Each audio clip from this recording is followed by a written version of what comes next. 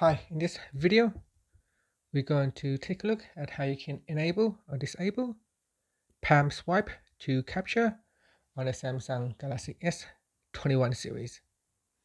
First, tap on the home key to take you back to your home screen, and then swipe down at the top and tap on the settings button.